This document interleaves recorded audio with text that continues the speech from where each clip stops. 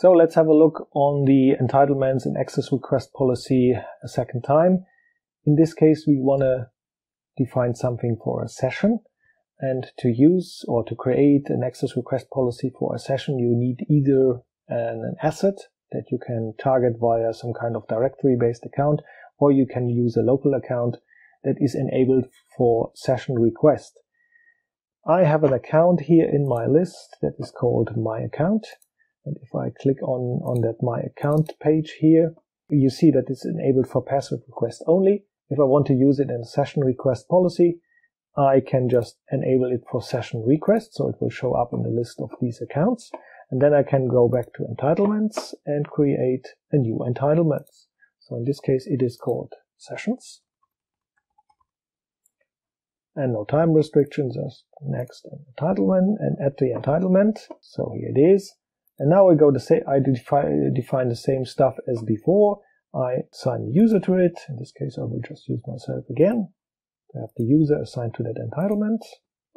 And then click on the access request policy to define the access request policy that's matching the request. Takes a little time again.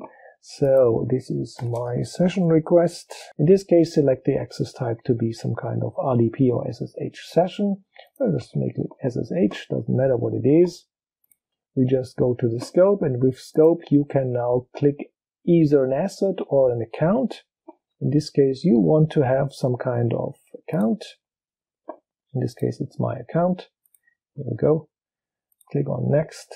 The requester is just pretty much empty as usual. Keep it simple. Click on Auto Approve. Review is not required. Access configuration. I will deselect the change password after check-in because this is a fake asset and the asset does not really exist and my account does not really exist. So otherwise the system will try to change or rotate the password, and it will fail, so that will block it. So yeah, just leave it here for simplicity. But you may need to check this if you are in a productive environment. And now you have the access config. You can have directory-based account or none or whatever.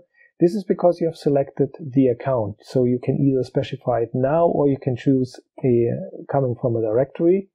If you don't want to have it, this way you can just go back to scope, delete that account. So simply remove it. Click on the plus and select an asset. Now select the asset. So now the request is for any managed account on that asset. Go to the requester as usual, go to the approver as usual, go to this one. And now the access configuration is whatever user supplied. So you have to type it in if you want. So, or you can select the directory account and you can browse it. If you have discovered something already, you can select it here. But in this case, it is just a directory account or just user supplied or none, whatever you want.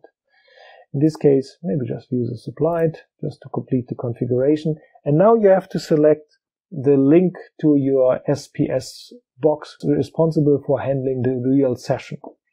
This is done via something that is called a join, and we're going to discuss this later. Complete the thing here and create the access policy. Now you have it here, and if you click back on the home icon, and as you know I have assigned myself to this, now I can place a new request and I can have my asset, go to next, and then I can select the account, and this is the password, or can select my other ones, whatever here, and this is the SSH key.